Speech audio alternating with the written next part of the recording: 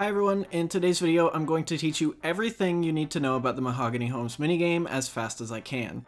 It released today and right now it's looking like you can get up to 200,000 XP per hour, which is less than most other construction methods. However, it's cheaper and provides some amazing rewards.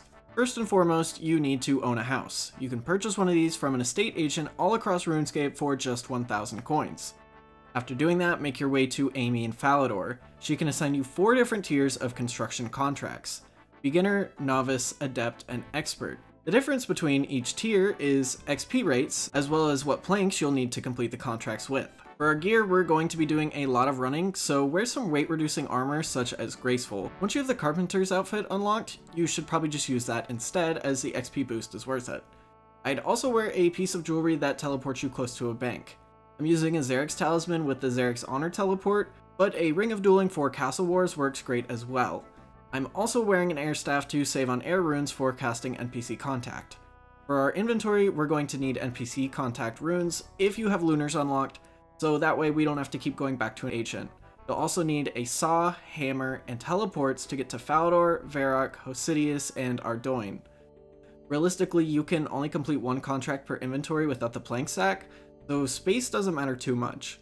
Lastly, you'll need a few steel bars as most contracts require them, and the planks of whatever tier you selected to complete.